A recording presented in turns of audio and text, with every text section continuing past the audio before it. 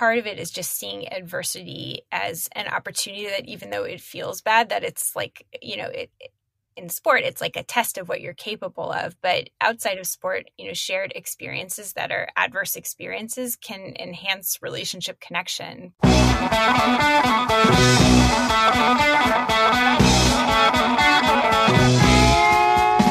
Welcome to the Low Tide Boyz, a Swimrun podcast. I'm Chip. I'm Chris. This is episode 179 of the show. We have a mega show for everyone this week. Joining us in Studio G for discussion on the, quote, swimrun relationship is clinical psychologist, author, and all-around amazing human, Dr. Yael Schonbrun.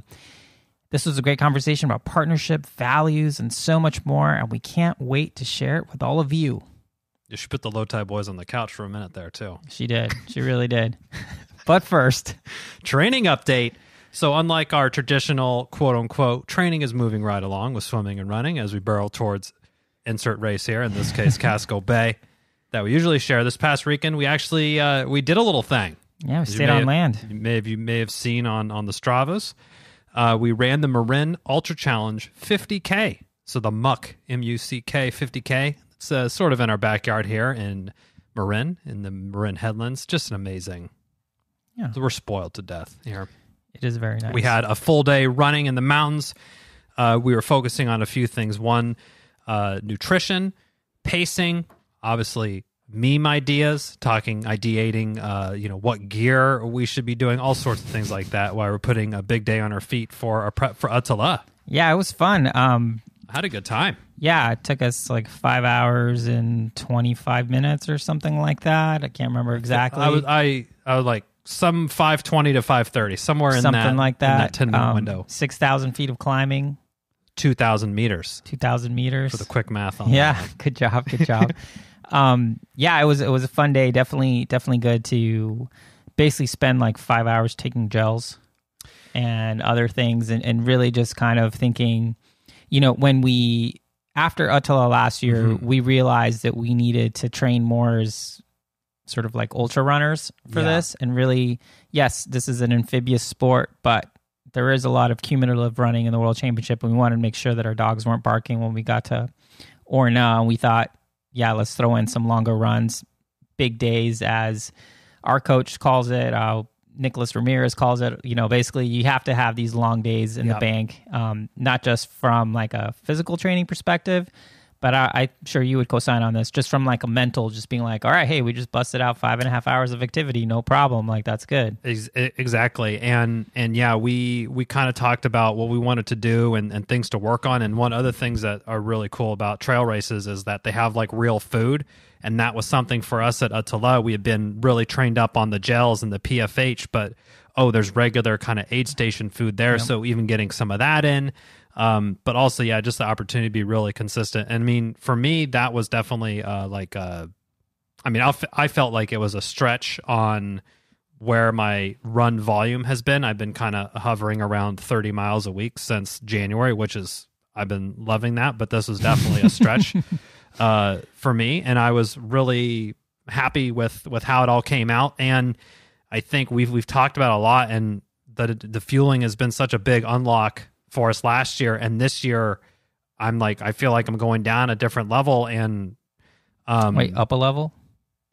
Down deeper, deeper, yes, deeper, but okay, yes, yeah. Leveling up and another level deeper. Okay, so gotcha. I'm doing both. I'm going up the stairs and down the stairs. But yeah, like what Chris was saying, I mean, even during the race, I was joking. I'm like, okay, I feel not sick of gels, but I'm forcing this one down. I was like, I'm forcing this gel down. And yeah, there was maybe 40 minutes to an hour after, but I've been trying to approach things as like, you don't have to bring the tank to zero.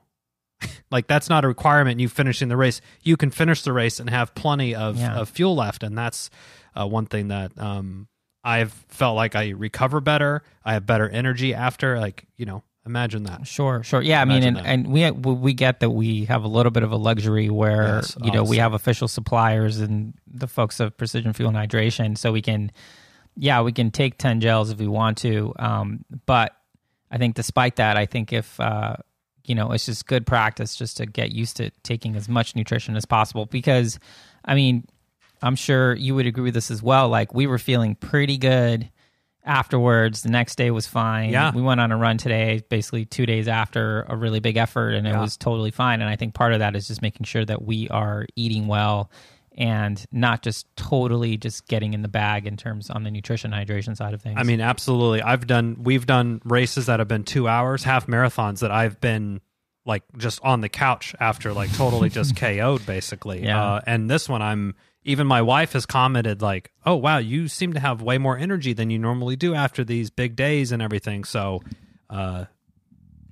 people are noticing, I suppose. That's good. So that's good. Anyway, enough about me and us. Let's get to this week's shout-outs. Yeah, so this week we're shouting out Dry Robe for sponsoring the show last month. We just want to give them one last big shout-out. It was a blast for us to get to check out their new Dry Robe Light, and we encourage everyone to check it out. We'll be rocking ours at Casco Bay later this summer in case anyone wants to see one of these awesome pieces of kit up close, but you can get yours at dryrope.com. Link in the show notes, link on our website. Highly recommend it. Go further. Dry Robe Light. Thanks again, guys. Appreciate you. We also have a video on YouTube and our IG for the Gear Talk Quick Hits on that if you want to see with your eyeballs as well. Mm-hmm. Now, Wisdom Nugget of the Week. If you can't imagine it, you can't have it. Toni Morrison. Amazing author. Highly recommend her work. Yeah, I mean, it makes sense, man. If you can't even think of it as a possibility, you don't deserve it. So if you don't think you can show up there and have a great race and have a great experience or whatever it is you're trying to do, I mean, first thought is believing it's possible. And this is something I feel like the Wisdom Nuggets of the week have all been around this theme. It's like, hey, man, you have to believe that you can do it before you actually do it. Yeah, I mean that's totally true, and we have had a good thematic on the Wisdom Nuggets, but that the mind, how powerful the mind is, and how much you can just have it do really positive things for you, without really changing anything besides your mindset. Yep. There you go. Now, for this week's Feats of Endurance. So we haven't done this segment in a few weeks, so we're giving out 2 awards. Yeah, why not? We do our own thing, right? Whatever the hell we want. First up is Sasha for posting a swimrun workout in the town of Frickhausen, Germany. I think it's Frickenhausen. Frickenhausen, Germany. Safe to say anyone posts a workout from Frickenhausen, there's a good chance you're going to win an award. Yeah. So Frickenhausen or Puerto Rico? Yeah, I think we just added another auto category. All right. Well, congrats on that one, Sasha. The second award goes to Luke Hutchinson for completing the Unbound Gravel 200, formerly known as the Dirty Kanza, which is a grueling 200-mile gravel race that takes place every year in Kansas. It's a beast, and it's like definitely one on the pinnacle of gravel bike races. So nice, strong work on that, Luke. I know there's a sofa that a lot of people take pictures with on the couch. It's at a big turnaround. You go to this like stinky sofa and sit down on it with your bike or something. And well, it's like the mandatory race pick at Swimrun NC on top of the mountain, sort of. Maybe they should lug a sofa up there. Oh my God, can you imagine? They'd probably get a hella lift, helicopter, drop it off. Anyway, make sure you head on over to Strava, search Low Tide Boys, join the Strava club there as swim runners and just folks from around the world as they train for stuff, and mostly swim runs, we're hoping. Yeah. Now, over to the news desk for a rather extended This Week in Swimrun.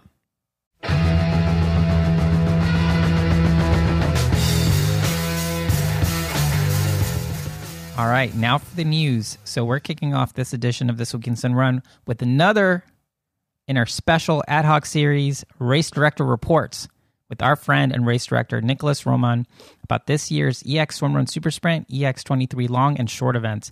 We loved his enthusiasm when we had him on the show way back when, and that when we first interviewed him was actually 2 years ago in 2001. We've had him back every year, and you'll be happy to know, Chipper, he's still super stoked. So let's hear from Nicholas to get a little race report from EX Swimrun. Hi guys, Nicholas here from EX Swimrun. wrapping up a hugely successful EX Swimrun party weekend in Stockholm, Sollentuna. And this past weekend we hosted the first races in the Swedish Swimrun race calendar with the ARC Super Sprint on Saturday and then the EX23 long and short course on Sunday. And the Super Sprint, as always, a really, really cool race to host and an even cooler race to follow and watch live at Edsvik or in the live feed that we had with Oscar Olsson and Shane Chaplin doing a play-by-play commentary and following the racers around the 1.2 kilometer short course. And if you saw that race, you know who won. We had Sabina Rappelli from Switzerland arriving in a taxi, changing into her wetsuit in the taxi from Arlanda Airport to make it to her first qualification heat. She won every heat after that and sailed through straight to the final and took the trophy, Swimrun Super Sprint, ARC Super Sprint Champion 2023. And on the male side, we had Johan Skåbratt also powering through all the heats, made it to the final and took the trophy as the male champion in the ARC Super Sprint. So a really, really cool race. If you haven't seen it, you can see all the heats on our Instagram. You can go in and follow them live by live or play by play with Oscar Olsson and Shane Chaplin. And then on Sunday, we had the EX23 long and short course, and we had over 300% more participants than last year. So we were up about 200 participants, which is a lot of people in a swimrun race. And we had some really cool and adventurous weather. It was sunny, but it was also really windy. So there was a huge chop out on the ocean or on the bay, which was causing some swimmers a challenge, and some were using it to surf along. And a really, really cool race. We did the mass start for the short course, and they took off in their white bibs. And then we started our pursuit start only 5 minutes afterwards. So they started chasing the short course. And having two races going at the same time on the course, it meant that the racers were meeting each other, giving high fives, cheering each other on, and navigating in and out of Edsvik and all the way down to a bridge that you have to cross, and then you can come back to Edsvik. Unfortunately, we couldn't do the jump. The water level is about 45 centimeters below average, so we went and we checked take the jump out with sonar and everything, and we deemed it too dangerous to jump, so we weren't jumping. But besides that, we had another element of surprise for all the races. We had mad geese along the course that were nesting on one island, and they started attacking all the racers, so you had to use your paddles to punch a geese, like Duck Hunt back in the Nintendo 64 days. So, and always an element of surprise at EX. And we had a great day. You can check out our site, see all the pictures and all the great stuff that we did this weekend. And now we're just recovering. Me, Per, and Elizabeth, the organizers. We've done 5 races in 2 days, and we're pretty tired right now, but we're charging up for the next swimrun race. We're going to do a race in a week or two, I think, starting racing ourselves. So just a quick wrap up of the EX23 weekend. Check out the site, check out the Instagram, and you can follow all the races and check out all the pictures. And keep being awesome, guys. Talk to you soon. Pretty cool. Another smashing success there, and it's been great to see how EX has grown and evolved over the years. As you said, this is the third year, and it's so great to see like what's possible with swimrun. And we say it all. Ideas are cheap, cheap as dirt. But to take an idea, turn it into a thing, turn it into an event, have like really good coverage, have everyone be super stoked on it. I mean, it's fantastic. It's fantastic. And I was loving the media coverage they had as well. They had Oscar Olsson on hopefully a bike. He was going pretty quick, so hopefully it wasn't like running the whole time. But I mean, he probably could run. He definitely could. But the course, action packed. It was a great time there to live along, and the season is popping off already. Good stuff. Yeah. In other news, there were a slew of swimruns taking place all over Europe. In Sweden, Jonas Kolting's Boras swimrun, which incidentally he was wearing a limited edition Low Tide Boyz ÖTILLÖ edition hat, which is great. That race took place and looked like a good time was had by all. In Portugal, the Tamega swimrun, which we recently highlighted in a course preview episode, and it also happens to be the first ÖTILLÖ merit race in Portugal, went off without a hitch, and literally all the photos look epic. Like every single one I saw, I was like, damn. It did. I was reading the race report on swimrun.com from Fred and Alex. They teamed up for that race. Beast of a day. Yeah, well, remember when what they were talking about in the race report, there's these walls you have to climb up? It seemed Literally. pretty wallish. Yeah. Seemed very wallish. Finally, over in Spain, Swimrun Costa Azahar looked as magical as ever. So if you're ever in that wild coast of Spain, highly recommend trying that event. Meanwhile, here in the United States, the Bellingham Swimrun is taking place this weekend in beautiful Bellingham, Washington. If you need a real estate agent in that area, we have a recommendation for you. There's still time for folks to get their flights together. So if you're waiting for the last minute, now's your time to shine. Also, make sure to check out our Coast Preview episode for this local gem of a race. Finally, here in California, we only have one swim run. Why?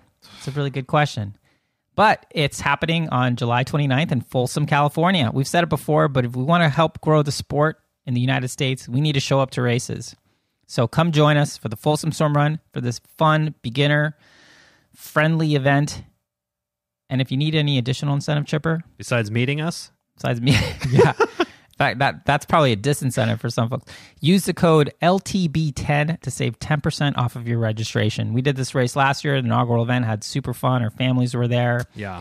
Great time on the river. Easy to make a little weekend out of it. Sacramento and specifically Folsom area has a lot of great stuff. It's also where I was married. So, it's nice. But we'll see you there at the end of July. Register up for that one. Yeah. Well, that's it for this week. Reach out to us if there's any swimmer news you'd like for us to share on the show. Yes, now for a little bit of show business. So we had an idea for an episode called, quote, When Life Imitates Memes. And we need your help, you the listener. Did a dog literally bite you in the butt during a race? Did you think of something that poked you in the water only to realize it was your partner's paddle? You get the idea. All you have to do is send us a DM or an email with an audio clip of your funniest / potentially weirdest swim run experience for a chance to get that shared in a forthcoming episode. Yeah. This will be a fun show. Essentially, the format is people give us clips, and then we riff on them. So, should be pretty standard stuff. Something a little different. I think we can handle that. I think so. So send that over to us via DM on the Instagrams or email there, lowtideboys@gmail.com to get all that sorted up. Or you can pin us something as well. We're already planning for the Odyssey Swimrun Casco Bay. Cannot wait for that. Time is ticking. We are at 4 weeks. Yeah, a month. Checks watch, checks calendar. We wanted everyone to pencil in some dates and times on their calendar. Get your notepads out, folks. First, Saturday, so the day before the race, July 7th at 10 a.m., we'll be co-hosting a shakeout swim run with Arc Sports, Dry Robe, Wild Swim Run, and Team Envol at East End Beach. This is a popular area that Chris and I usually frequent a day before the race to do our own little shakeout, so we thought we'd invite everyone and our friends along as well. Yeah. So, also on July 7th at noon, we will be hosting our second annual Low Tide Boys Patreon luncheon before we head on over to the packet pickup. So that's exclusive for our Patreon folks. So thank you for that. A nice little lunch there. Finally, on July 8th, the day of the race, we'll be hosting our third annual post-race party. Location TBD at the moment, but likely the same place as last year. We are looking for a few things. 1, food. 2, beer. 3, large areas to hang around with swim runners. Yes. That's our requirements. So stay tuned for all the Facebook event invites in the next couple weeks. But that weekend we have a bunch of stuff for you there. Really looking forward to the first Odyssey swim run of the year. Yeah, it's wild that this will be the third post-race party. This is our 4th trip out there. It's wild. I mean, it's a thing. It's a thing. I'm happy for it to be a thing. It's always a great time. But yes, third annual post-race beer meetup there. Now, without any further ado, let's jump into our conversation with Dr. Yael Schonbrun. Yeah, it was really great to talk to Yael. I mean, she's a wealth of knowledge on all things relationships, and it was cool to get her take on what makes for, great swim run partnerships. Yeah. We talked about all kinds of stuff in this conversation. As Chipper mentioned at the beginning of the show, we kind of got put on the therapist couch there for a little bit. And I think it's really safe to say that teams and also solo swim runners alike will take away a lot from her wisdom. Yeah, it was just a really cool chat. Yeah, I mean, it's just really I like it because it's easy to think, oh, swim run's like physical, running and swimming, and let me do this, and what gear do I need? But there's also the whole partnership aspect that you can really has a huge implication on your enjoyment of the race. So you're able to get some really actionable tips and things that you can work on, whether it's, you're in a situation like Chris and I, like training partners for a decade plus here, or you have never met before and you're doing your own race. There's still things that you can do to make your swim run experience that much better and enjoyable, which is, what we're trying to do for everybody here. Yeah. And I think there's just a lot of analogies for, your personal relationships, your work relationships, and also your swim run relationships. So yeah, this was great. Really, we're not worthy of having her join us on our corner of the internet, but we're super happy that she said yes. And we think you're going to love this conversation. So, absolutely. So enjoy. The doctor is in. Dr. Yael, that is. Let's jump into our conversation.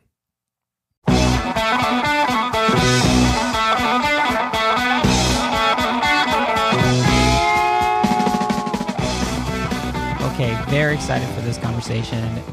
Welcome to the show, Dr. Yael Schonbrun, clinical psychologist, assistant professor at Brown University, co-host of the Psychologist Off the Grid podcast, mom of 3, author. Her latest book is called Work, Parent, Thrive, 12 Science-Backed Strategies to Ditch Guilt, Manage Overwhelm, and Grow Connection when everything feels like too much. It's an amazing book. Highly recommend it. Welcome to the show, Yael.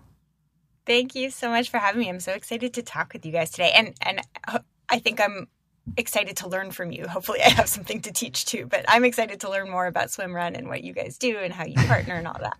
Well, we're super stoked to have you. This is a conversation that, full disclosure, Yael and I work together. So, I've been learning about her work, and I always try to find ways to apply everything I do to Swimrun. And I think your work on relationships is just really interesting. And a lot of the way, behavior and how to create the best relationships that are nurturing and relational and all that stuff. So before we get into sort of a specific application for Swimrun, would love to hear just kind of like, in your view, what makes for a good relationship, a good partnership, whether in sport and life and whatnot? Yeah, that's a great question and very multifaceted. I think, having fun together, like feeling connected and having fun. So some of that positivity in relationships is so important. And then finding meaning in the hard stuff together. And I hope that we'll talk a bit about that today, because I think, part of doing sport as a duo is going through adversity together and feeling connected as you do it. And that's a part of good, healthy relationships too. The other elements that I think are really critical are having a growth mindset as in a relationship. So this idea that relationships are these living, breathing entities that are always growing and evolving, and bringing that mindset into it so that when things are difficult between you and your partner, that you don't see it as a sign that there's something wrong with the relationship, but rather as an opportunity to learn and grow as individuals and as a partnership. And I think curiosity is a really critical ingredient for healthy relationships, because that's sort of how you figure out what it is that's going well and that you can celebrate, and what it is that needs to be tweaked and that you can approach with that growth mindset. And then the other part, this is really informed by the kind of therapy that I practice as a clinical psychologist, and it's called acceptance and commitment therapy. But we talk a lot about values, sort of how you want to show up moment to moment in whatever role you're in.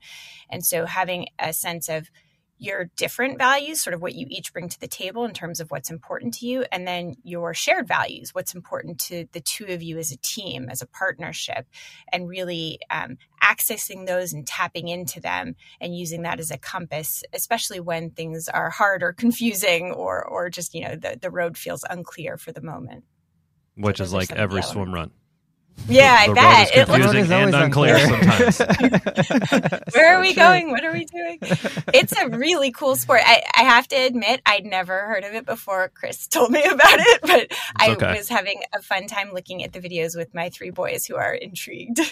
Oh, I mean, I live in the Boston area, and there's a Cape Cod swim run event this summer. So I was like, ooh, maybe we can try to attend. Nice. There is. One particular low tide boy is likely going to be in attendance, because I want to be in town for work. So, Oh. So we'll see. It's not me. It's not. Yeah, it's me. Chipper. Well, Chris, maybe we should try to negotiate a gathering. Yeah, for sure. That'd be super fun. So, so by way of background, I think when it comes to Swimrun, I think one of the things that's really interesting is this concept where there's just always adversity, no matter what's going on, whether it's the course being super challenging, conditions, whatever it is, but also from a partnership perspective.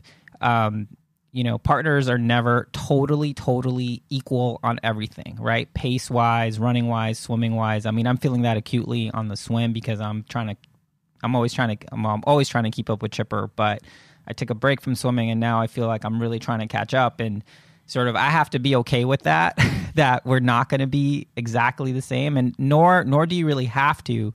Mm-hmm.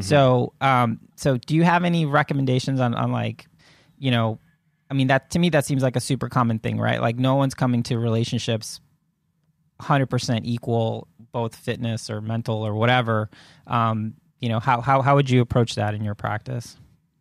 Yeah, so I often think about differences and even differences in strengths from a sort of Taoist mindset, so this sort of yin-yang. And I think that we often see differences in partnerships as a bad thing. But kind of what you're saying, like you can sort of help each other out. If one person is really strong in one area, it creates a balance that the other person can sort of allow the person who has more strength to lead, and you can follow.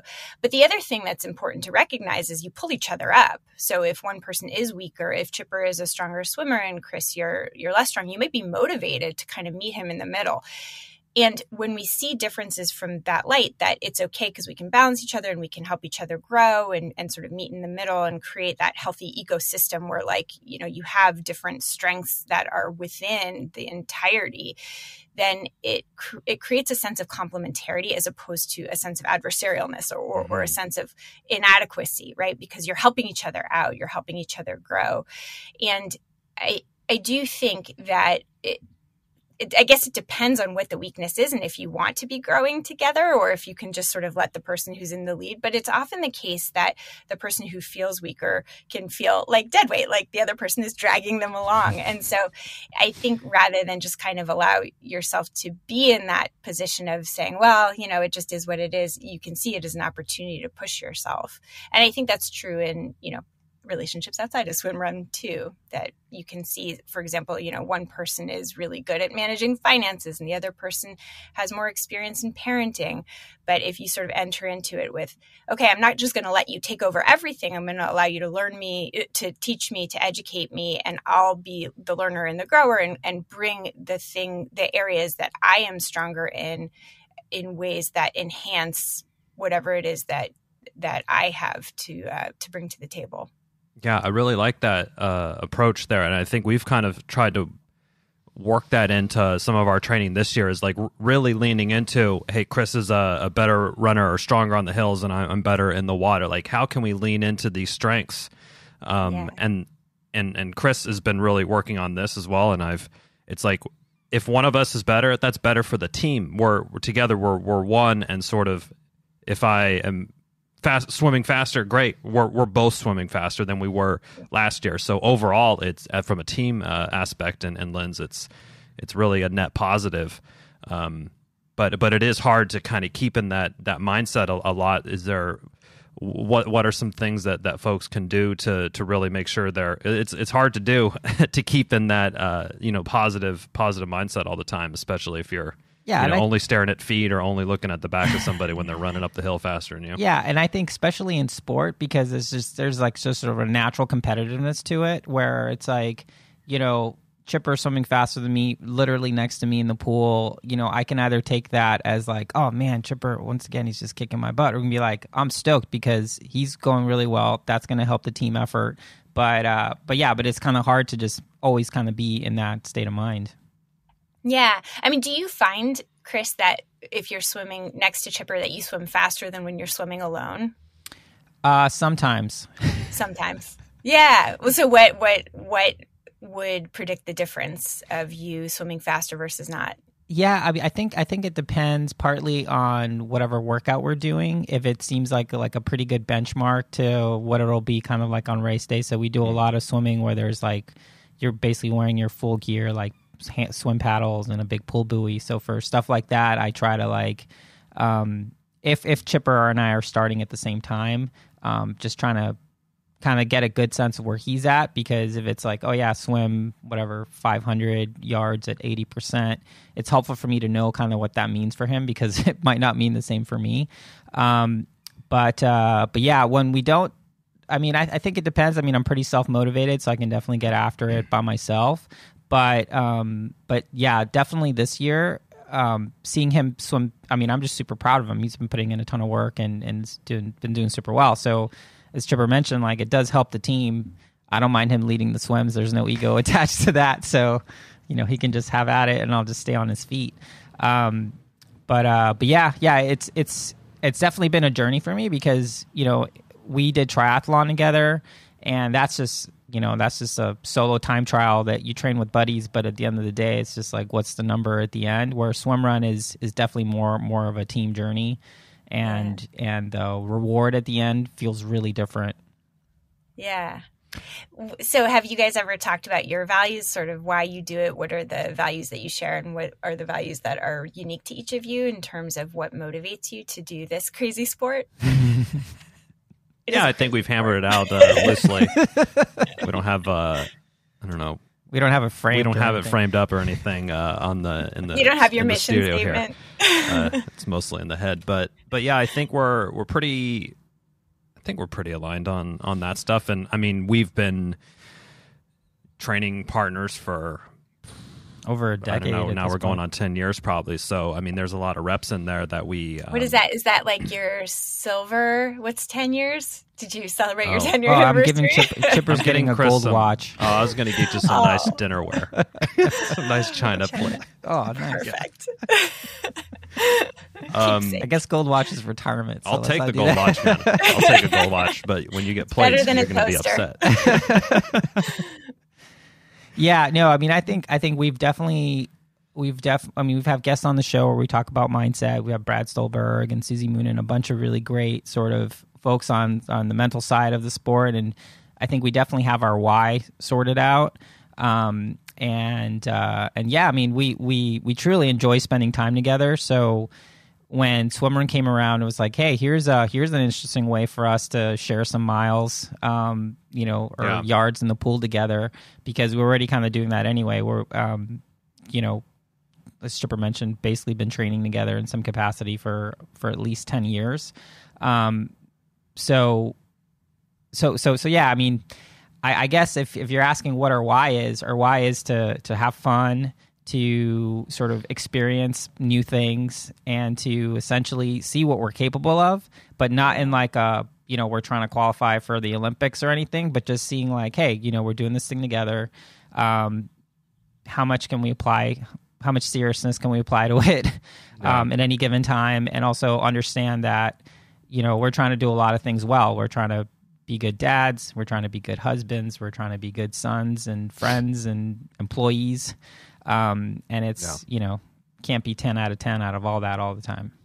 Yeah. Yeah. That's awesome, though, because you sort of contextualize it, that it's this thing that you're trying to excel at and push yourself, but also it happens inside of a very full life, and you guys really try to honor all the different parts of your lives that, of which this is one. And my guess is a lot of the time it really contributes to the other pockets of life, but when it feels like it's starting to leak in unhelpful ways, you might set some boundaries around that. Yeah. And I think that's where our communication as to that is, I think, has definitely gotten better over the years in terms of, no one's expecting to be able to read anyone's mind in this Swimrun partnership. And then, I mean, understanding when it's like, okay, so we're racing the World Championship in September again. That's obviously, an A race for us, the most important race in our calendar for the year. So understanding that means not everything can be an A race. So we're doing a race in July in Maine that we want to do really well at, and it's a great sort of, tune up, so to speak, for the World Championship. But we're not trying to kill ourselves on that one. We're just trying to work on things, communication, nutrition, all that stuff, and sort of check off a bunch of sort of training boxes with that race. And yeah, just but that's also a shared understanding between us, right? Yeah. That not everything can just be, we can't just go ballistic every single race. Yeah. So you sort of communicate in advance, this race is going to be one where we really, empty the gas tank versus this is one where we're more working on technique. Can I ask a question just because I'm curious, and I had said this before we started the recording. How much do you communicate during a race? Like if you run into an obstacle, I'm sure that there's just a lot of chaos and literal noise and, noise in your head, but how do you communicate and let one another know how you're going to tackle, an obstacle that's come up, or if an obstacle is like your body is not feeling it right and you want to sort of just change this tactic right in the middle of the race? How do you handle that? How do you communicate with one another? Yeah, I mean, that's a really good question. It's evolved definitely for sure, especially as our swim run we've matured in Swimrun. I think before we were much more verbally communicative about, oh, hey, take the pace up, take the pace down kind of thing now. Or if there is a obstacle, maybe, we missed a turn, or should we try to go around this team or not? I think now we're in a better place in terms of having more trust in whoever's leading, usually whatever, either the run or the swim, of like, hey, you can just go for it. You can make the call yourself, because we feel like we have enough connection, I guess, to just have that trust in the person in front that they're going to make the right decision, because we've already sort of established everything before about how we're going to approach the race, what pacing we're going to go, where we're going to have our nutrition. Like, we have a pretty solid plan to start. So when there is these little variables in there, it's not a huge to-do or mental sort of exercise to make a call. It's like, just go with the flow kind of thing. Yeah, and sometimes it'll be like if we're going to make a move on the run, because there's just like a bunch of people, we want to kind of get around them or whatever it is. Like, sometimes I'll just, like, if I'm leading the run, I'll just look back at Chipper and he'll just, give me like a little nod or whatever. Or like before I even ask him the question, he'll be like, yeah, go for it kind of thing. So we definitely have enough reps, I think, to be able to do that. But yeah, as Chipper said, I think it's definitely evolved where we used to communicate a ton and just kind of like shoot the shit or whatever. And then once we started getting quicker, we communicated less and we're just more task oriented. And then at the World Championship last year, we made a conscious decision to just be like over communicative, just because it's such a long day. There's so much going on. It's like, hey, you know what? Like, I'm just going to tell you every time I take a piss or something, just like, you just need to know every time I'm taking a gel for the next 10 hours, I'm just going to tell you. For real. And, maybe it was overkill, but it was just like, it's such a long day. There's so many moving pieces, and the longer the event, the more it's just like, I'm just going to get out of my head. Same thing if there's like an injury or a niggle or something like that. Some other races, you might just suck it up and just not say anything because you don't want to feel like the weakest link, or you don't want to sort of derail the situation. But sometimes you just have to let people know. So at the World Championship, like, my right shoulder started bugging me a little bit after, I think, like a third or half of the way through. And I just told Chipper, it's like, hey man, just so you know, my shoulder's kind of bugging me a little bit. And it was just like, okay, no problem.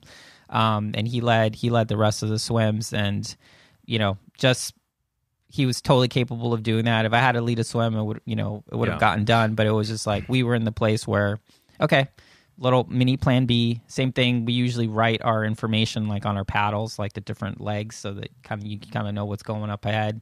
And it's gotten to the point where Chipper, and this is usually Chipper's job, he writes it on his paddles, like it had worn off or something.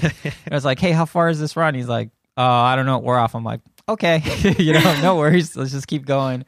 Whereas I think maybe a couple of years ago, that might have been like, oh man, like, now we don't know what's happening. For sure, yeah. But I think the reps component is definitely key. It sounds like you guys have kind of automated a lot of your communication. Like who's in charge, in swim versus run, and you have a plan in place, and you kind of trust each other to make decisions on the fly. And so you don't need to sort of have this active, explicit communication most of the time. But that when you do, sometimes it's nonverbal, sometimes it's verbal, but it sounds like that's sort of more outside of what you typically do. Now you're more like, it's kind of automatic. The decisions have already been made. I think it happens ahead of time. It happens ahead of time because we'll spend usually either the flight to the race or the night before the race kind of just going over a strategy. So there's a lot of stuff with Swimrun. There's so many different moving pieces that the more you can automate, the more you can just have it be sort of like automatic, like transitioning in and out of the water. There's all these things you got to fiddle with. And the more you kind of have that sorted, the less you need to think about it. And the more you can actually, being in a flow state is a strong word for the way we do it. But, you get into this swim run flow where you're just moving seamlessly in and out of the water. And if you can do it really fast and graceful, it's really fun and looks great. It's a great experience to have. But a lot of that happens beforehand where it's like, okay, we're going to do this here. We're going to do that there. What's our nutrition plan? What are we thinking in terms of this swim and that? Yeah. So then when it comes to race, if there is some sort of adversity, we just sort of then just, iterate in the moment. Yeah. But this sounds very similar to what psychologists recommend that couples do, for example, when they have young kids. Is like you have the conversations at the front end about like who's going to take on what tasks and how it's going to go. And, what are like sort of minimum standards of care. This is language from an author by the name of Eve Rodsky, who has this book called Fair Play that is all about division of household responsibilities. And the whole goal of her model is that you have the hard conversations on the front end and you kind of automate things because life is so full and so overwhelming. And so if you can make the weeks a little bit more seamless by doing that front end conversation, then it can feel a little bit more graceful as you go. But also you need to be flexible because stuff comes up and then you need to be able to communicate more on the fly in those moments. But you kind of reduce the load by doing a lot of the front end work. And the other thing that I'll point out just in terms of growth mindset that, for listeners who are newer to Swimrun is that it sounds like it was a lot more effortful at the front end. And now it's gotten just a lot more automatic because you've built these skills of how to communicate both in the lead up and during a race. And so what used to feel like you needed to have a lot of communication around it and was a little bit clunkier has now gotten very seamless and almost automatic because you've practiced it so much. Yeah, that's a really great point. And we do definitely need to acknowledge, like Chris and I are on the more veteran status of Swimrun, and there's people that literally show up to a race and they've never done it together before, and they're going to go and they're going to take the race on. So I think applying some of these things about, hey, maybe if you're, before you're like Chris and I, we can't wait. There's this place called Otto's Pizza in Portland, Maine. It's been our go-to for 4 years. We get some pizza, but you're having your pizza before you're talking about your race. If you're a brand new partner, that would be a good place to kind of apply these, like, hey, there's the run component, there's swim component, there's nutrition, and maybe talk about that if you have a brand new partner, and that could be really save you a lot of headaches during the race, because we've heard stories of partners kind of blowing up or going at each other during a race if there's some event there. So you can avoid that if you're on the newer side with your partnership. All right, so here's like your tell-all moment. Have you guys ever had a blow up in the middle of a race? No, we haven't. Physically, yes. Yeah. Not emotionally. Not emotional. You haven't had huge conflict in the middle of a race. We haven't, and I think there's a couple reasons for that. One is that our partnership, in many ways, and this is going to sound cheesy, is based in love, right? So it's like I love Chipper. He's one of my best friends. We're out here to have fun and take care of each other. And for me, the most important thing is maintaining that. And whatever happens in the race, it's just a race. Even if it's a super important to us or whatever. So I think because we come at it from that, I think we never get like unkind with each other. It might be like we might be snippy in the sense of like, okay, just go straight, dude, or something like that, like some straight like cues like that, but nothing like, oh my God, dude, you totally screwed this race up. Like, what the fuck, like it's never gotten to that point with us, and I don't think it ever will, because for us, our friendship is the linchpin of all this thing, not like getting a gold medal or something. Yeah. We're not trying to bury each other. Yeah. Well, that's so lovely. And that's, such a nice model for relationships in general, right? Is like, if you can hold the relationship and the togetherness as like the highest why, and all the other stuff of, day-to-day life as, something that's fun to do or important to do or, aligns with your goals, then it feels much better. Because at the end of the day, what really matters is that you're in it together. and that you're able to show one another that you care about each other more than the other things. Yeah, absolutely. And that's what we found. And that's some of like the steadfast advice that we give to new people is like, make sure your goals about the race are generally about like, if someone's trying to like, I'm going for the top step on the podium, and someone else is like, I'm just trying to take pictures and make a GoPro video the whole time, like you're going to have a wildly different experience. So try to get like kind of on the same page there. And then your expectations are at least in the same universe. Yeah. The other thing I was going to say too, though, is that, I mean, I'm sure because you are competing at very high levels that you're physically uncomfortable. So it's actually remarkable that you don't lay into each other more. Because usually when people are, in pain, in physical pain, it's very easy to take it out on somebody who's close to you, who you trust. So it's kind of amazing that you're able to circumvent that by keeping connected to that value of like, this friendship is the most important thing. Yeah, I think like I don't want to say, not our worst race per se, but the one where we had the most difficulty was where I was bonking really hard and Chris was like feeling like $1 million. So there was this like physical mismatch that we had going on.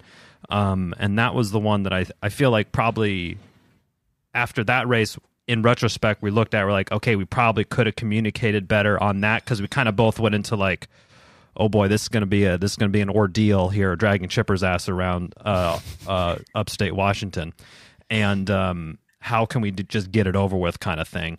And so that's sort of the mode that we went into. What we've been in that mode before, whether it was on the bike or some crazy trail run or something. So that part wasn't unfamiliar to us, but. I think in retrospect, when we looked on it, it's like, okay, we probably could have handled it a little bit better. We got it done. No one bit each other's head off or anything like that. But that was probably our biggest, I don't know, what would you call that, Chris? I mean, it was definitely, when we talk about sort of dealing with adversity, that one was one where, I think so Chipper had an epic 4-hour bonk, which... Not if you've ever had a 4-hour bonk and still come out the other side and still actually do a pretty decent time, I mean, it was impressive in hindsight. During, it had to really suck for Chipper. I mean, and for me, it definitely sucked because, again, I was feeling like I've never felt so. I was in just this weird state. I was just super strong the whole day, feeling super strong. Like I could have. If I was racing by myself, I either would have set the course record or had the most epic blow up in the history of epic blow ups, because I was just, but that adversity was interesting because it was definitely like, and again, as Chipper mentioned, I think we learned a lot from that one, because on the one hand, I was feeling super strong and I was just trying to get us to the finish line. But on the other hand, I was also like, all right, Chipper really doesn't want me talking to him about his 4-hour bonk. So I'm just going to put my head down and just, pull on the tether and just essentially pull him through this course, which he was a good sport about it. And pretty much anytime there was an uphill, we, resorted to walking. But anytime there was flat or downhill, I would just kind of give him the signal to just keep moving. Whereas I think if I had to do it over, I would have been like, let's just stop and just assess this entire situation and how we're feeling, because, at the end of the day, it wasn't that important. But we're also in the middle of nowhere, so I was trying to get us back home on some level. Yeah. At some point, you have to get back. Yeah. So I'm curious. You're the expert, but what tips do you have for sort of dealing with adversity, kind of like in sort of in the, this it's going to sound weird, but like quote unquote in the heat of battle, to whether it's communicating with your partner or anything you can sort of tell yourself to kind of get yourself in the right headspace. Yeah, well, I think part of it is just seeing adversity as an opportunity that even though it feels bad, that it's like, in sport, it's like a test of what you're capable of. But outside of sport, shared experiences that are adverse experiences can enhance relationship connection, because connecting around experiences helps us feel allied as we journey through the important pieces of life. This is a relational truth in sport and outside of it. There's actually interesting research on this, that there's one study on infertility-related stress, that partners who underwent a stressful event and saw it similarly were more likely to experience higher levels of relationship satisfaction. So if you're kind of in it together and sort of connected, it can be something that is really good for partnership. In terms of communication during adverse experiences, I think the thing that I do a lot of couples therapy and I do a lot of communication 101, and I'm curious how this communication tip would work in Swimrun, but I often help couples to separate out two different kinds of communication. So one is problem solving, where the obvious goal is to solve a problem. So like if you have an obstacle or one person is bonking and the other person is doing well, sometimes it makes sense to like do problem solving. Like, what are we going to do? How are we going to handle this? How are we going to manage this challenge that is before us? But often what is much more useful is to have a discussion, is just to kind of hear one another out. Where are you at? Because sometimes that conversation, which we call a discussion, and the goal of a discussion, unlike problem solving, is just to deepen your understanding of where each person is at, to be heard and to hear what's going on for the other person, what their emotions are, what their perception is, what their beliefs are, what their agenda is. And sometimes in that conversation of the deepening of understanding, the solution just kind of presents itself, because sometimes all you really need is for somebody to hear like, oh, like my shoulder is out of whack. Okay, gotcha. Like I'm there for you, but there's nothing really to solve. You just kind of want to be heard and feel connected in that experience of communicating. But even if you do then go on to do problem solving, having that discussion first to really understand where each person is at is really important, because then from there you figure out like what needs to be solved, what needs to just be accepted, what just needs to be connected around, or if we do need to solve, what part are we going to solve, and do we both have a similar understanding of what the problem is? So in terms of managing an adverse event in Swimrun, I would sort of say, like, depending on where you're at, it's kind of helpful first to figure out, like, where are you each at? What's going on for each of you? Does anything need to be solved? If it doesn't, do you just need to sort of connect in it? And then if something does need to be solved, how do you do that in an efficient way so that your performance isn't, hampered in some important way? But I do sort of have that question, because, in the couples therapy room, I'm really talking with people about how to talk to one another, and you're not necessarily talking that much during a race. So it might not work the same way, but maybe some of those central tenets of like separating out communication where you're just kind of checking in and getting a gauge of where each person's at versus solving something that has come up in a more proactive, like problem solving, like let's generate a solution way. Yeah. We do some of that checking in, sort of, especially during some of these longer events. It's like, how you feeling kind of thing. And that's not necessarily like, how's the energy levels, but like, how's the mind, how's the body? That's kind of Chris's thing that we've kind of picked up a little bit. So during some of these, we'll have these kind of micro check-ins, if you will, about how are you feeling? And then, now we've had a big learning experience around sort of fueling and nutrition. So now that's kind of another area or bucket that we're checking into, is like, how's the feeling been going? Or, if I'm going to put a gel down, I'll like hold it up and just like wave it at Chris, like, hey, just a reminder, like, don't forget, kind of thing. And that's sort of how we keep it on track. But I definitely think that you could have those conversations during a race. You don't have the luxury of like sitting on a couch and having somebody like guide you and coach you through it, which is obviously very helpful. But you have to be more succinct and kind of direct to the point during the races. During the swim, it probably is going to be a lot harder. But the run, I think, is probably a good application for chatting. Yeah, not a lot of chatting during the swims.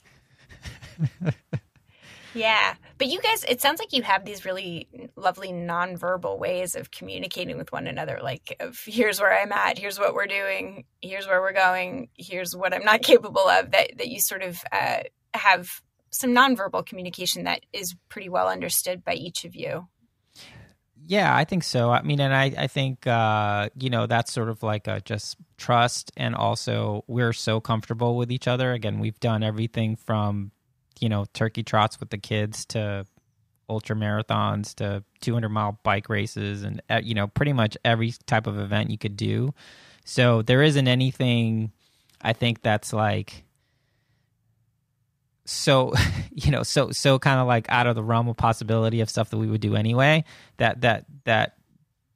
And with that, I think there's just, as we've been talking about, there's just been a lot of reps between the two of us that just makes it easy to kind of like, I can just look at Chipper, or, when Chipper stops talking, I know something's wrong kind of thing, because he's he's a chatterbox, in a great way, but I'm curious, I want to ask you, Yael, you used to, you rowed crew in college, so you're familiar with sort of like team dynamics where some synchronicity is helpful, and in crew, I mean, it's almost like mandatory. It's mandatory.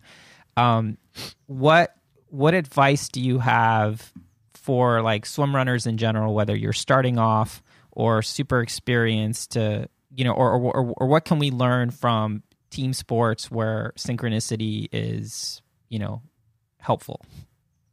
Yeah, I mean, I think the science of synchronicity is actually pretty cool, because if you what scientists have found is that like when bodies are moving in motion together, that there's something like you can enter into flow a lot more easily. And so part of what is helpful is to really tap into what your partner is doing and sort of get into their flow as much as yours, like to sort of share a flow together, because it helps each of you access a sense of flow. And, the more that you can sort of connect physically and make that process automatic, sort of enter into one another's like movement and motion, the easier it is to kind of push yourself, because it kind of becomes almost automatic. You're sort of in that sense of rhythm with one another. I mean, crew is also interesting because the coxswain does the thinking for you. So you're actually kind of turning your brain off and really just accessing that rhythm together, and trying not to think too much.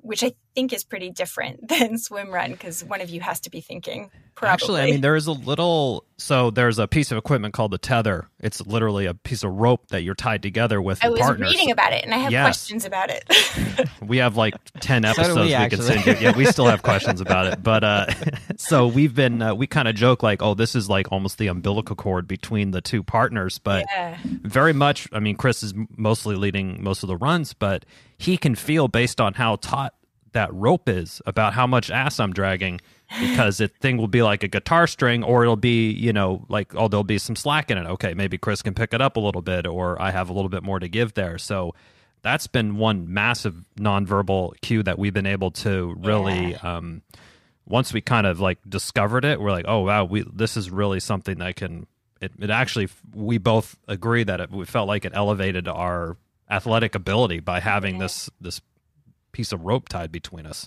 And I think is there like too, a tautness that is ideal, that like we're both in flow together? It's like not too tight, not too loose. Is there one sort of a tautness that you're looking for? It should be stiff. It should no slack, I think. The person in the front's hip shouldn't be getting all out of alignment or something from it. But I think also in the swim, I mean, that's one where if Chipper's leading the swim, all I really need to do is stay on his feet. Like, I'll sight just because it's a good idea for everyone to be sighting, making sure everyone's going the right direction. But other than that, it's pretty much just like, we've talked about what pace it should be, and Chipper just sets it, and we'll just go. And if we've made decisions as to when we're going to switch off on the swim or whatever, we have like a nonverbal communication system for that in the water, where I just tap his foot a couple times on which side I'm going to pass. So super advanced communication high stuff. Level, yeah, it needs to be coded. But do you have a Morse code that you tap? Yeah, exactly. Yeah, 4 taps is shark, 3 taps is I'm not sure, 2 taps I'm passing. But yeah, it's interesting because I really hadn't thought about it, like the ability to get into some sort of group flow state. But we've definitely have gotten into those states in races where we're both, we cross the finish line, we're both feeling, super elated with the performance or whatever. But usually it's less about the time result and more about how we moved through the environment. Yeah, the execution of everything. So in rowing, the coxswain will regularly call it like power tens to sort of get the cadence up and to get the boat moving, with in flow together.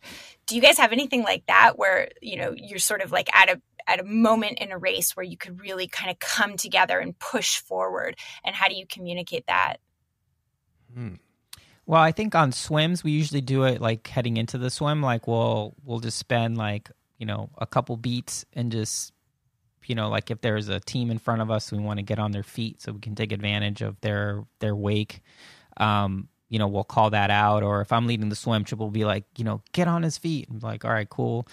Same thing on the run. Like if we're going to make some move, or if there's like a hill or something, like there might be some communication in terms of how we want to approach it. Or if there's definitely been races where Chipper, like I'll just look back, like I mentioned earlier, and he'll just say, it's like, all right, go for it. Or like, I need 5 seconds, like whatever it is. And it's super helpful, right? Because as the tether's tautness is some sort of haptic feedback, it's not all knowing, and it can only tell you so much. And in the swims, if I'm really dragging, Chipper will be able to tell, because like the tether, he'll really feel like he's pulling me. Or if I'm doing really well behind him, I'm just like slapping his feet the whole time. Well, you got to step it up. Yeah. It probably does give you some motivation. So when Chris is, tapping your feet because he's getting on your legs, push on. Or I'm not just being like dead weight. But there will be usually like a little micro, like some sort of pre-communication. I mean, we're talking like 5 steps before we jump in the water kind of thing. Like, oh, I'm gonna press to get to their feet, or I'm gonna do a like kind of a surge or something. Or from the back, if we're running, I'll be like, hey, I got more pace to give. I'll yell up to Chris or something so that he knows if we need to make a pass or make some maneuver that it's available, I suppose. Yeah. Wait, this is a random question about the tether. Does it ever get tangled with other swimmers and runners? Because at least in the swim, it looks like sometimes everybody's kind of jumping in the water together, and I'm just imagining like the tether, like people running into one another's lines. Oh, it happened, yeah. It can certainly happen. Or the famous, on land, one person goes around one side of the tree, the other person goes around the other, and then it's then it turns into like a Looney Tunes cartoon there for a sec. You're both running, looking at each other like, this isn't good. There's a tree behind us in the middle of us somewhere. Yeah, so it happens typically, and this is some insider swimrun stuff, which you definitely will never use in your daily life, Yael. But the person in the back in the swims, it's your job to make sure the tether doesn't get tangled. The person in the front just swims straight, and the person in the back sort of defends the tether. Got it. Because it's sort of in the midline. So it's your job to kind of keep people off of it as best as you can. And in the run, it's kind of the same thing. So everyone needs to have sort of their wits about them to make sure that that's not getting caught on things and things like that. And sometimes we'll just take the tether off because it's so technical, or it's just so ridiculous that it just makes sense to take it off. It does seem like a really nice metaphor for relationships of like, how close do you want to be? And sometimes does that connection interfere with your ability to navigate, whatever's coming before you on your journey? And sometimes it keeps you connected, but sometimes it maybe is keeping you like overly connected. And so can you loosen up the connection? It seems like a really good metaphor for a lot of relationships. It really is now that you, put some brains behind it. Thank you. We also always joke that, sometimes, like, if we're not, like, we'll be like, oh, we weren't tethered, but, the psychic tether is there. So the psychic tether is always there when we're doing this stuff. Like, we just did a pretty big run over the weekend. We're recording this on a Monday. On, Saturday, we did a pretty big run in the headlands near us. And, psychic tether was definitely connected, but we didn't have a physical tether because people would have thought we were a couple of idiots doing this trail race all tethered up. Although maybe it's a way to get more people interested in the sport. You can like have a sign on your back that says, we're doing Swimrun, we're not insane. Well, Chipper did a good job. He's always I'm good. PR. I just run PR for Swimrun. He just started talking to some dude, and then that guy at some point was like, all right, I'll see you guys later. He just like started huffing and puffing up the hill just to get away from us. He found a second surge somehow when I started really talking his ear off. Yeah. What do you think are your most significant communication challenges? What is hardest about communicating? I mean, it doesn't sound like you have much conflict. You're sort of on the same page, but what would you want to be, if there's not sort of a huge challenge, what would you want to be improving on? If I had you on my couples therapy couch, what would your goal be? Yeah. For Chris to unload the dishwasher more. Yeah. The dishwasher comes up a lot in my office. I don't know. I haven't thought about that before. That's why you're on Yael's couch right now. I'm sweating. what would, I guess if we really wanted to, we could probably be writing energy levels a little bit more about, like, for this run, if it's going to be 1.5 miles, like, we could probably be more communicative about pace, like in these immediate kind of short things. But I don't know, for us, that's sort of, those sort of check-ins, to me at least, kind of feel almost a little bit like the opposite of kind of being in that flow state. Is like, the flow state is we know how fast we can sort of move, I guess, if that makes sense. But rather than like, oh, okay, I can actually press like 10 seconds or 15 seconds faster per mile here, and I guess we could be doing that, but that is also not really aligned with the goals that we have. Is not to be necessarily like, how can we get up to the edge and ride that line of like performance physically every time. But that's just my yeah. I mean, opinion on it's an interesting question, because what I initially thought of was, we did this race where a local race in California, where we were really, I think, the only swimrun team that had any major experience at this thing.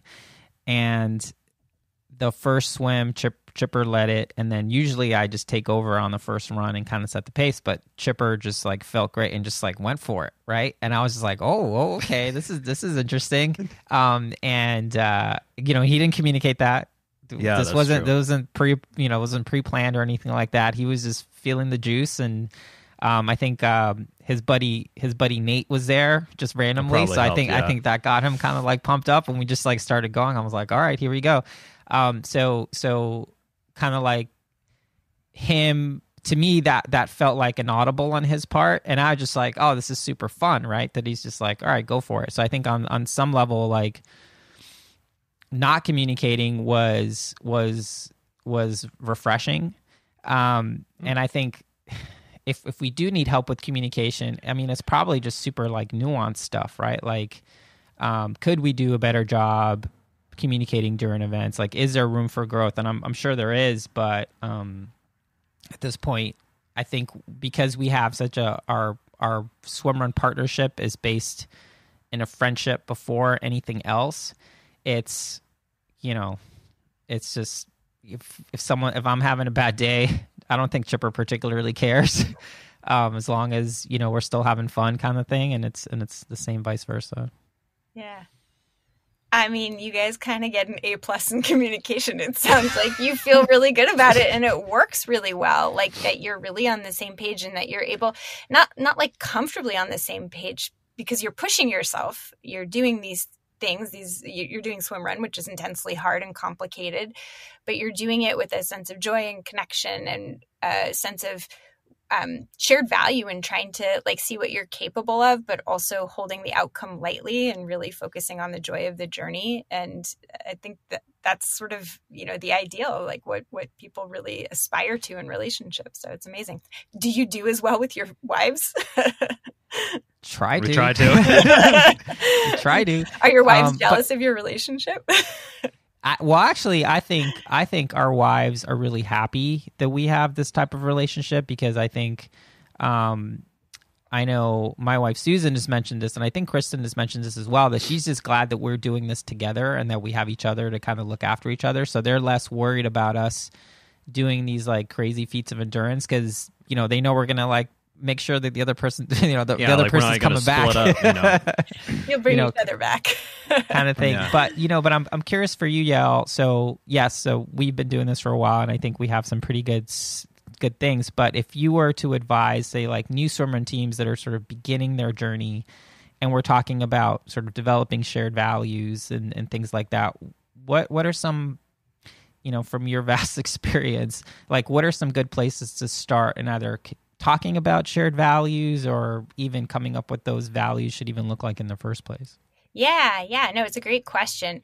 And I always like to start by explaining what values aren't, which is that they aren't goals. So if like the metaphor is a race and your goal is to get to the end of the race and do pretty well, that's actually a great goal, but it's not a value. A value is more how you take the race moment to moment. It's like the how of the journey in any pocket of time. And so if you can think about values as more like an adverb rather than a noun, that helps you to kind of hone in. And, sharing values, I think you've given some really good examples of like, being a supportive friend, being attentive to where each person is at, being flexible moment to moment, working your hardest to do your best, but also, not sort of getting so hung up on that you forget that what you're really doing is doing a shared journey that is really about your friendship. But questions that you can ask yourself that have to do that help to clarify values are sort of questions like, what do I want to stand for moment to moment in this race? When I look back on this race, what would I be most proud of having? How would I be most proud of having showed up? And then the other thing to remember too is that values are flexible, that they're really context dependent. So kind of exactly as you guys are talking about, that your value might be to like push as hard as you can moment to moment, while staying connected. That's a good value. But that if one of you sustains an injury or you hit an obstacle, that you might shift the value to checking in with one another and making sure that you're physically safe. So to remember that you want to have like sort of overarching values and the superordinate why, but that you want to be flexible with which values in the driver's seat depending on what's going on. So again, the values are the how you're taking the journey, but you always want to remember that the how may shift based on what's going on inside of you or around you or between the two of you. And that it can provide a compass moment to moment, even as you're sort of heading towards this ultimate goal that is a shared goal as well.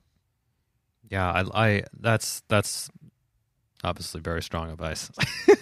But So the good. flexibility piece is so key because, I mean, Chris and I were recovering triathletes, and there's many people who are triathletes as well that do swim run. Very much like you swim this far, you run, you bike this far, you run this. Like it is what it is. And in swim run, it's like the complete opposite. Like you need to be able to go with the flow, and things change on a regular basis. So having space for that flexibility is, I think that's probably one of the most key things about some of the stuff that you mentioned there, and sort of having the different goals and the flexibility to, substitute in different goals when things are tougher, or Totally. you're, give a little bit of leeway on certain Yeah, things. and that kind of blows my mind too, because like the way we usually talk about it is like, hey, if you're gonna enjoy swim run, you have to really become comfortable dealing with ambiguity. And I mostly thought of that as of just like, oh, this is just a process thing. But that in itself is a value, right? To sort of build in that flexibility to sort of embrace the unknown and the sort of everything is ish in terms of distances. And maybe there's an aid station there, but maybe there's not. So if that's going to give you a panic attack, then, you're in for a bad day, or if you can just kind of roll with it. But but I hadn't thought about that as a value. But when you mentioned that, it definitely is. Yeah. Well, I like how you articulated it as embracing uncertainty, right? Sort of being willing to be present, even though you don't really know what's coming up in the next moment, and being not necessarily being okay with it, because by its very nature, the human brain does not love uncertainty. In fact, we're sort of wired to try to overcome uncertainty and make things more certain, but sort of recognizing that discomfort and getting comfortable with the discomfort and being willing to tolerate it together and trusting one another. And I think that that's actually another value that you guys have articulated, which is that you've really worked on building your trust and in the moment being trusting of one another. When Chris is in the lead in the run, or Chipper's in the lead in the swim, and one of you makes a decision, that in that moment the value is, okay, I'm going to have faith in their decision-making process and follow and keep pushing, even though I'm not exactly sure what motivated that choice. So it's trust in the uncertainty. Yeah, like Chris is like, why is Chipper taking off like a bat out of hell after the swim for no good reason? I'm going to go with it. Let's go with it. Love it. Love it. Well, Yael, we've kept you for a while. Really can't thank you enough. For folks at home, she has this is a shameless plug, but she has an amazing newsletter called Relational, The Art and Science of Connections. We'll link to it in the show notes. You should definitely sign up for it. It comes out twice a month. And Chris is a huge part of that newsletter, so he and I are doing it together, and I trust him. Yeah, so thank you so much for the knowledge, Yael. I mean, really can't Yes. thank you enough. This was amazing. So It was appreciate so you. much fun. It was such a fun opportunity to learn about a sport that I knew nothing about. And so maybe I will come and support you on the Cape. That would be so awesome to be your Sweet. cheerleader. Awesome.